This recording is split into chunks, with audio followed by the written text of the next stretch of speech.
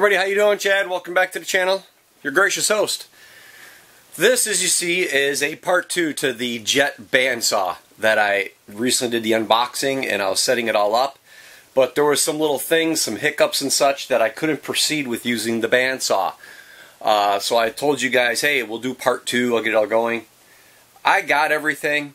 I lost half the video somehow between the flash drives or doing something. I don't know. I've been so busy and just carried away with getting certain things going and videos. And there was a couple of weeks where literally I filmed probably 6 videos in that week, and that's just nuts. On top of doing knives, on top of doing stuff with the family and the kids and everything. So suffice it to say, the bandsaw is up and running, and it's working great, as well as the blades and some other stuff. So what I'm going to do is I'm going to throw in some video footage of what I do have, and then we're going to get back to what I lost, and I'll explain to you some of that. So let's travel back in time, shall we?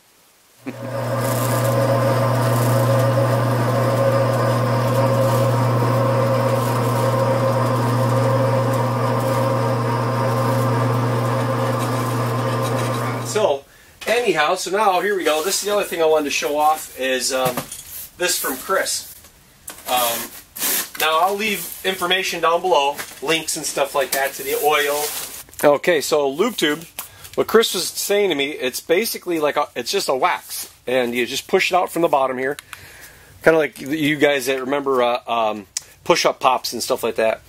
Wow, it actually smells kind of orangey. Wow, but it's just a wax. It's just a waxy substance. Now, I used to use wax all the time before, actually. Yeah, here's a...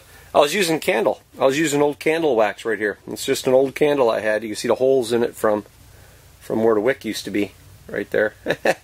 But now this is the lube tube, and just using for the bands. So when I'm cutting metal, now two of these is going to be wood. This is my wood one right here. Now, he called this a bimetal, but this is recommended for doing wood as well. A really, really well-built, aggressive blade for cutting into wood. And you'll see here the name of what it is, M42, the bimetal blade, Röntgen. So this is all it is. Oh, by the way, right there, you got their address right there for LA Cutting Products and the phone number. So this is supposed to be really good. This is what Lennox recommended for actually doing wood. Now here we have these two blades right here, and we have the Röntgen, the M42 bimetal. You can see that, and it's a half inch in the 35. That's the thickness of the blade. And then this is a 1014, and that's a 14. Now the reason why I'm using a 1014 and a 14 is I am going to do a little bit of testing. I'm actually going to try to see which one of these might cut better when I go through my steels, my CPM 154, my CPM D2, and then my CPM S35VN. We were kind of on the fence. I think it was Chris's dad that recommended the 14, and Chris and I were both kind of like, well, you know what, 1014 seems to be what we normally go with. But his dad's got a lot of years of experience in it, so we got this one. I said, you know what, send me both, and we'll go from there. Now, I got got a little envelope here. Let's see what this is. Something sent off to me, a little care package or something that feels heavy. Let's see what's in this. Let's see here. Okay, we got a bunch of business cards here, that's for sure. Okay, Chris. And let's see here, a bunch of SSW saw service, and then we got LA Cutting Products. We got a bunch of magnets here, and a bunch of business cards. So this is the guy you want to get in touch with. Right there, you can give him a shout. They also have an eBay store, so you can go ahead and hit them up on eBay. Let's see here. Let me read this here. It says, oh, you didn't get my stickers. That's right. Okay, I was asking for some stickers, and he wanted me to get some stickers. So, oh, and he's giving me a little... Chris gave me a little bio on the company. I didn't know much about the company at all, what he was doing on, but I'm going to read this for you guys, so at least you kind of know what you're dealing with here. Hopefully you're straight enough. So it says here, we're a small family-owned business with 6 employees. It's his father and his mom, and let's see here else. We got our founders, and then he got on board, and he's doing it. And let's see, he does the like web-based stuff and the online stuff. He says, let's see here, all materials we stock and sell are either from Germany or here in the USA. We will never stock any cheap Chinese materials as the quality is not to our standards. Right? Hey, how about that? So we currently stock around 500 different materials that we can weld to any custom specification. I didn't know that. That I didn't know. I know they had a ton of blades. And he was telling me a little bit about the shop.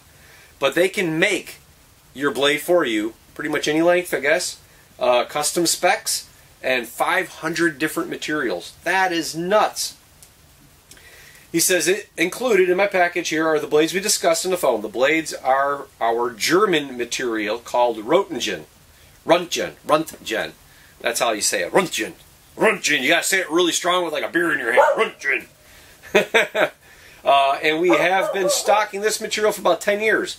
The Lennox lube tube is great for all applications and improves overall tool life and productivity when sawing. Drilling, milling, grinding, threading, and tapping. Works well on abrasives like sand belts and stuff.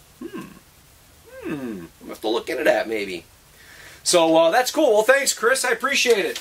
I don't think I needed as many magnets. A sticker would have been nice, but I'll see. We'll try to get something on the bandsaw or something like that too. Until you get the stickers made, we'll put these up.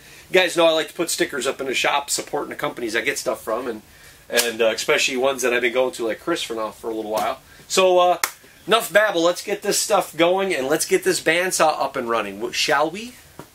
Okay, so you got a little bit about the blades and the stuff here. You know, this as you see, I'm using it, the Lennox lube tube. And the blades are working great, so I gotta say it's been probably the better part of a month and a half since I did the first video. Probably when this comes out, so maybe 2 months now. Everything's working good. I'm still on the first blade. I haven't used those other blades yet. But getting to the one of the other issues I had was with the oil. Now this has a gearbox in it, and you know, I knew you can change the speeds by going up the step pulleys by changing belts. You take the belts and you move them up and down through the step pulleys to gauge your speed.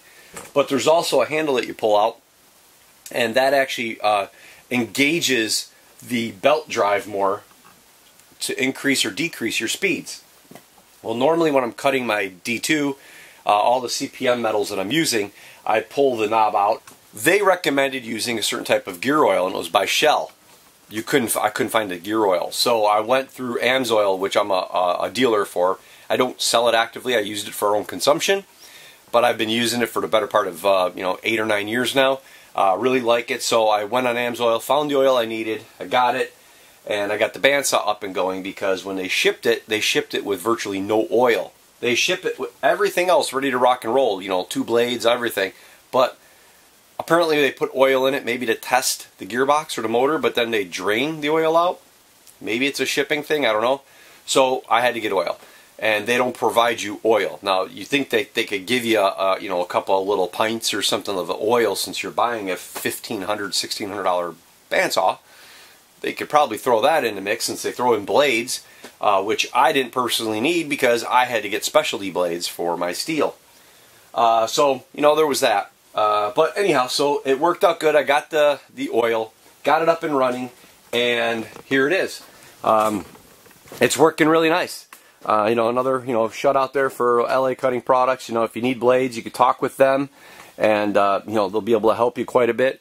But so far, I'm really liking it. I've been using the same blade for both my D2 steel as well as my, when I'm cutting Cocobolo and micarta and everything. And it's working great. I mean, it's got great teeth on it still. I can still feel them, both here at the face and on the sides. There we go. Maybe that's focusing. There we go. But the teeth are in really good shape still. And I've gone through a lot of D2 steel. I had just gone and I think I did 7 or 8 Rogues and Warriors. Started cutting up some Montanas, and I did the 13 Jaspers. all on this blade right here. That is great. So really happy about it. So again, a big shout out to everybody over at LA Cutting Products. I'll put all their information down below in the description so you can look them up. If you buy something from them, I'm not getting anything. I'm just helping them out because it's a family-owned business, local here, and you guys know how I like to support the local companies both here in Washington State as well as the United States. So if you got a bandsaw and you're looking at information, you know, maybe you're wanting to get on the fence, go ahead and do that. As well as, you know how I feel about the Milwaukee here and its limitations. I believe I was informed that they're actually going to come out with another blade for these, and it's going to be a better blade than what I was getting. So originally I was only able to get one type of blade for this to cut steel. Now they're going to be coming out with another one. So that might be good for you guys that are looking to get into knife making. Reach out to them over there, and again, with the links down below, reach out to them and ask them about the blades, tell them about the steel, and you might be able to you know, help yourself out a little bit by going to one of these. And again, look at that Swag Off Row table, because they make tables now for the Milwaukee, for all your Harbor Freight, for all your Northern Tools. I think they got 3 or 4 table models. So every single company that makes a portable bandsaw, they have a table that'll fit it. So it might be something to think about if you don't think you're ready to go into one of these. So anyhow, guys, I do appreciate it. Hopefully this video comes out okay. Like I said, I got so carried away. I'm in here right now. I got a Warrior that's forming up right now in its sheath, and I just got done filming another video for a couple of Rogues that I'm sending out. So I'm just trying to play catch up, and I got to thinking, you know what? I haven't released a video on the Jet to let you guys know how I think about it and what's happening. So like I said, it's been a month and a half, 2 months, something like that when this video came out. It's the middle of August 2018, and I'm liking it. So they're expensive, but I really think it might be worth it if you're really upping your game, and whether it's fabrication or knife making or anything for your shop, I think this would be the way to go. Only time will tell on how all the blades last, and like I said in the previous snippet, the different types of blades and everything, so we'll see how that goes. But anyhow, guys, I do appreciate all the support. Thank you very much. YouTubers, Facebookers, Instagrammers, thank you. Thank you, thank you, thank you. So anyhow, I'm taking off. I got stuff to do. So you guys have a good one. Have a good summer. We'll see you in the next video. Bye.